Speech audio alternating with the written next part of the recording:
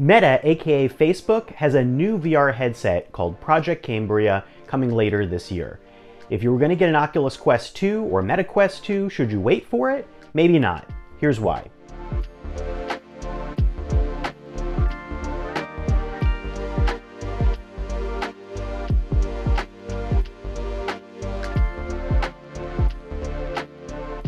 So here's everything we know about Project Cambria, which may not be the actual name of this headset that Facebook/Meta or Facebook is coming out with. So Meta has been focusing a lot on VR, AR, and the metaverse lately. Last fall, Meta redefined the entire company to focus on the metaverse.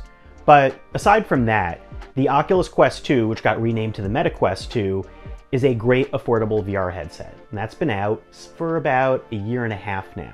That came out at the end of 2020. The Quest 2 at $300 has a price that hasn't been beaten, and it probably won't be beaten. And when we look at what Meta has in store for its next VR headset, Cambria, it doesn't look like that price is going to be anywhere near what the Quest 2 was. In fact, Meta has confirmed that it's going to be over $800. That's a lot of money. Now, most people find it hard to think about getting a $300 VR headset. An over $800 VR headset is probably not for you. So then what's the point of this next VR headset? It's going to be professionally oriented. And it's also going to point to where headsets like the Quest 3 are going to go next. So one thing that VR doesn't do all that much is mix things with the real world. That concept, mixed reality, is kind of like AR, augmented reality. Things like smart glasses or the Microsoft HoloLens, Magic Leap, things that can look at the real world and overlay virtual objects into them with these transparent lenses. What VR headsets are starting to do is pass through stuff from the outside world, from the camera feeds, and overlay virtual objects while you're in VR. So you can see the real world and see VR mixed. Kind of feels like AR, but it's really still a VR headset. So anyway, that's what Cambria is really all about. Basically, it's going to be a headset that does better pass-through to create these mixed reality experiences. And it might also be a more powerful headset too, but we don't know the full details. Mark Zuckerberg recently demoed some of what Cambria can do, and it's really about that color camera feed of the real world overlaid with these objects. The video looked not that wowing, but I've seen technology using this in person that's been really impressive. A super expensive headset made by a company called Varjo that I tried last year did this type of stuff. The Varjo XR3 was able to pass all of this world around me through its cameras and overlay VR, and it started to feel really convincingly real, and it also felt pretty freaky. I was able to put a giant car in my room, I was able to put things on my table, have objects that almost seem real, and it's pretty fascinating for things like training and for things like simulation. Now, Meta is also going to have eye tracking on this headset and probably face tracking, and the resolution of the display is meant to be better. All of that stuff is really pointing towards professional use. Now, what do you need eye tracking for? Well, the PlayStation VR 2 is going to have eye tracking. Probably Apple's next headset, or first headset that we're expecting, is going to have eye tracking.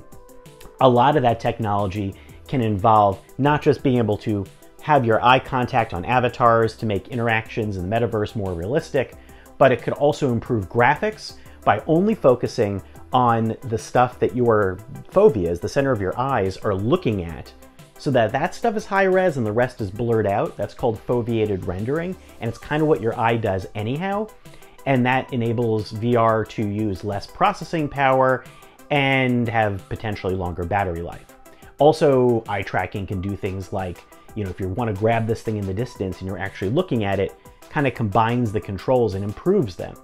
But there's all sorts of questions about privacy. How does that data get tracked? Where is it being stored? How secure is it? But all of that stuff does suit a simulation and professional market and an enterprise market even more, because those pro headsets all do have eye tracking for the most part. That mixed reality part that the Cambria does, which sounds interesting, the Quest 2 already does that as well. It just does it in grainier black and white, because its pass-through cameras can only do that. And there are already some experimental apps that are out there that are already playing with this. Meta's intending to keep pushing that development through something called the Presence platform, where people can develop apps in Quest 2 that will also work on Cambria. So that's kind of like a bridge there. And also there's going to be an app that's available through Meta's App Lab called The World Beyond, which is kind of like this showcase of how mixed reality could work even better. And that's going to be available for Quest 2 people to see, and eventually will be on Cambria. So, really, it doesn't seem like the Pro headset is going to be for most people, and it won't be priced for most people. Now, at some point, there will be a Quest 3, and we're expecting that's going to come next year. And whatever that is, that could be something that works some of the technology that's in Cambria and boils it down to something that's more affordable.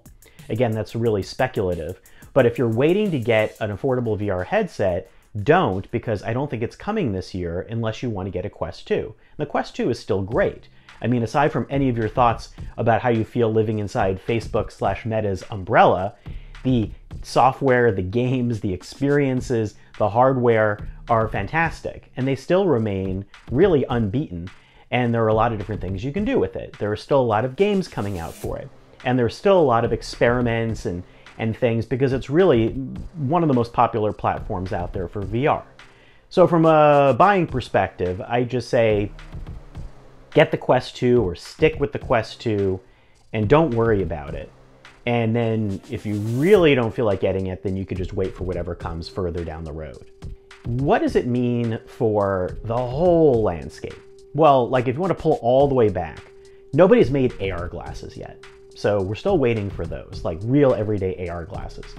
But Meta's already playing around with things like, Ray-Ban Stories glasses that are camera-enabled, microphone-enabled glasses. Google's starting to experiment around with smart glasses. There are a lot of ones with limits, but haven't gotten to full AR yet. And as the road is trying to be built towards making those, in the meantime, you have these bulkier VR headsets that are going to be playing around with AR and trying to get there, with eventually those two maybe meeting in the middle, but it could be years away. So that's the whole reason why it's happening. Do you really need it? Yeah, maybe not. But it'll be really interesting to see what comes out of it, and it does seem pretty key to where a lot of these companies are going. Well, if you have any questions, let me know down below. But anyway, I hope that explains some of the stuff for you and lets you know a little bit about what to expect from VR in the year ahead. And keep in mind, the other big one, PlayStation VR 2, is going to probably change the game just as much.